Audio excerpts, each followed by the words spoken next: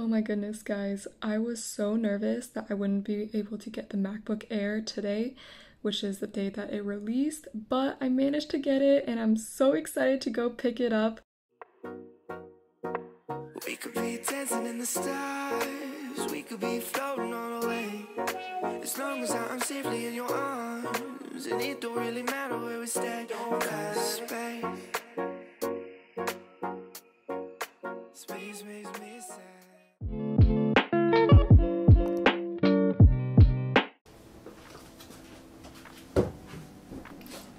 Oh my goodness, guys, I am so excited to unbox this new M1 MacBook Air. It is in the rose gold color. The journey to getting this device was definitely not easy. It took quite a bit of effort, but it's all worth it because I am so excited to play around with this thing. I did my research on the M1 chip and it seems like this laptop has incredible performance. So now I'm really curious to see how it will actually perform. So in this video, I will first of all, of course, be running some benchmarks, and then I will be playing around with some of the new exciting features such as playing mobile games. Like the rest of the world, I am currently obsessed with Among Us, so I really want to see how Among Us performs on this Mac. And of course, this is just the beginning. This is just the first impressions video. I will definitely be making a lot more videos on this device, doing all sorts of tests and more comprehensive reviews. So if you want to see that content, then be sure to subscribe to my channel down below. And now, without any further ado, let's just get right on into it. Okay guys, so I actually have a little confession. I did already film this intro once before, but without the mic, so I had to refilm it. But unfortunately, that means that I already tore off the plastic, so I will insert that in here right now because I know that that part is super satisfying. They have this little tab right here to make it really easy to rip off.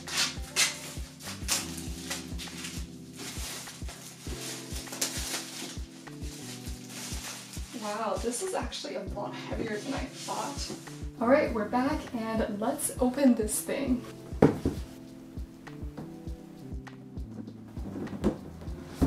Okay, that opening wasn't as graceful as I imagined, but oh my goodness, isn't she so pretty? Oh my gosh, this rose gold color is like actually my favorite. I didn't think it would be rose gold because it just said gold on the website, but I am pleasantly surprised by this.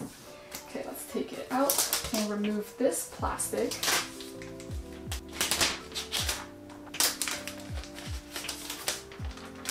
Oh my gosh, it is so small and light. I'm like used to my MacBook Pro 16-inch. Hang on, let me get it. Guys, just look at this. So this is my MacBook Pro 16-inch. This is the little baby MacBook Air.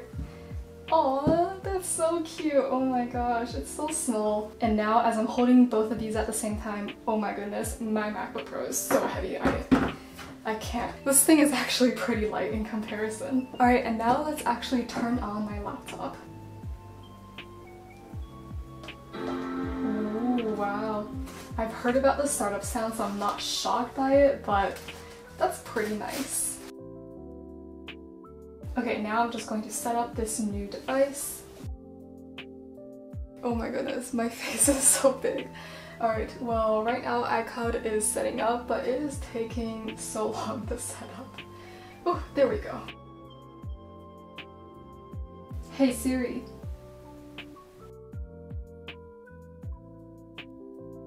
Okay, and we are going to select auto mode.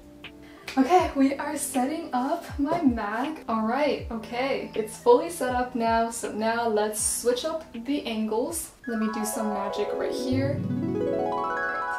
Alright, we have zoomed out quite a bit and it is time to run some benchmarks. This right here is obviously the MacBook Air that we just unboxed, and it is actually the lowest spec MacBook Air. And this device over here, this is the 16-inch MacBook Pro. It is my daily laptop and it is almost the highest spec. So this means that I am going to be comparing the lowest spec M1 laptop to the highest spec, or almost the highest spec, Intel laptop. This is definitely going to be very interesting. I am so curious to see how this M1 laptop will perform against my big boy super powerful laptop. Okay, so I just finished running all of the benchmarks, and yes, I did make sure to close down any other applications where I was doing so just in case they, you know, interfered with it. But let's first talk about the CPU benchmark. Okay, so my MacBook Pro 16-inch for the single core scored 1016, for the multi-core scored 5899. Now let's take a look at the MacBook Air. Oh my gosh. Sorry guys, I'm like legitimately so shocked right now. For the single core on my MacBook Air, it scored 1706. And then for the multi-core, it scored 7254. Okay, and this is just the CPU, but like already the MacBook Air has blown the MacBook Pro out of the water. Oh my gosh. Okay, let's look at the metal score, which is the GPU benchmark. Alright, okay, so my MacBook Pro scored 30,592, and then my MacBook Air scored 18,142. Okay, this is kind of a relief to me because at least my MacBook Pro isn't getting completely destroyed by the MacBook Air. And for the last benchmark, let's look at the Octane scores. So Octane measures like web responsiveness, basically how fast the browser loads. And actually now I realize that this might have not been a fair test because I did run the Octane score on Safari on the MacBook Air and on Chrome on the MacBook Pro.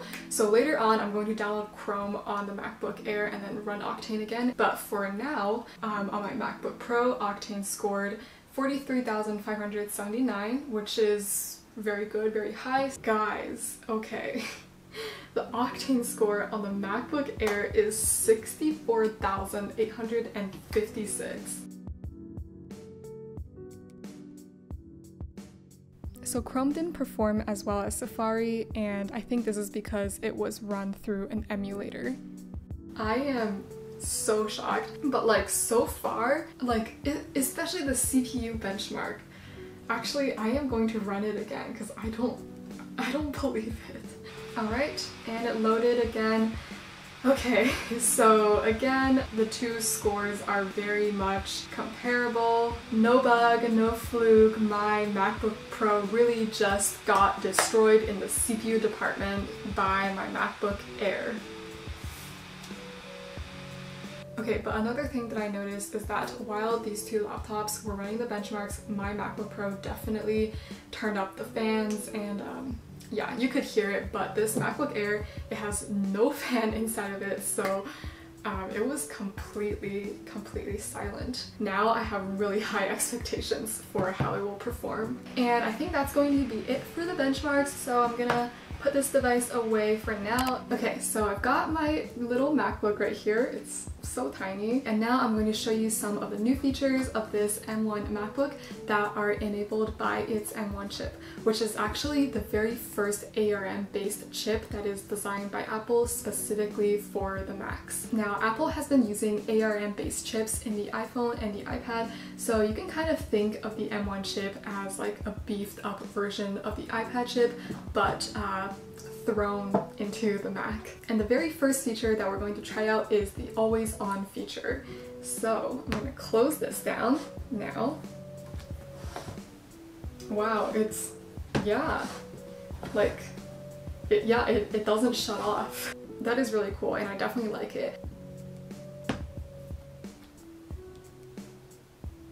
And also, I have heard that the MacBook Air has incredible battery life.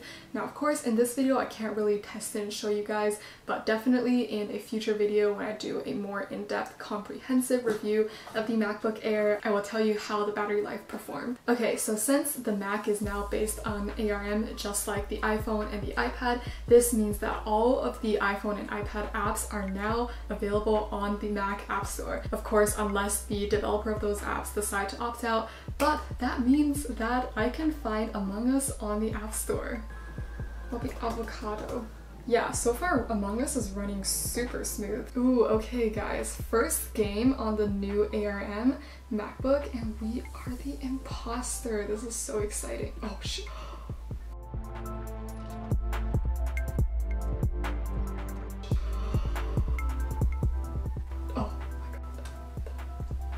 Okay, I swear I'm not this bad at this game. I swear. I swear guys, I swear I'm not that bad. Oh my gosh, I'm so sad. The first time that I get imposter, I get playing on ARM Mac. Yeah, I can't press enter to send. That's weird. Not used to it. Oh, guys, I swear I'm better at Among Us. Like, I swear I can pull off some big brain imposter moves. Yeah, today's just a bit rough, you know? It's one of those days. Okay, so obviously ARM is super cool, but there are some potential downsides to this as well. And one is that now you can no longer boot camp into Windows. And of course, I know if you didn't ever boot camp into Windows, then you don't care about this. But for me, there are some PC-only games that I like to play. But now on this new MacBook Air, I wouldn't be able to play those games, which is kind of unfortunate. And the second downside, and this is the more concerning one, is that some apps that previously ran just fine on the Intel chip won't run natively on ARM, at least for a little bit until the developers decide to upgrade the apps. And many of the incompatible apps are actually going to be the ones that are downloaded from the web. So for example, Google Chrome, VS Code, and Adobe Premiere. So a good amount of like these professional apps might actually have trouble running on the ARM, which is of course concerning. Now there is an emulator called Rosetta that is built into macOS Big Sur, and it's supposed to enable the ARM Macs to run all of the old Intel apps automatically, but of course the performance is not guaranteed. Alright, hey guys, so yesterday my camera actually died before I could wrap up the video, but I really want to show you guys this last feature because it is really cool, and it is the webcam. Honestly, I was pretty disappointed when I found out that the new webcam was still 720p. I was like, where is the 1080p webcam? Like, come on, can we have it already? So I honestly didn't have high expectations for how the webcam on the new MacBook Air will perform, but actually the high quality image signal processing is doing its job in this new laptop, and the webcam quality does look significantly better.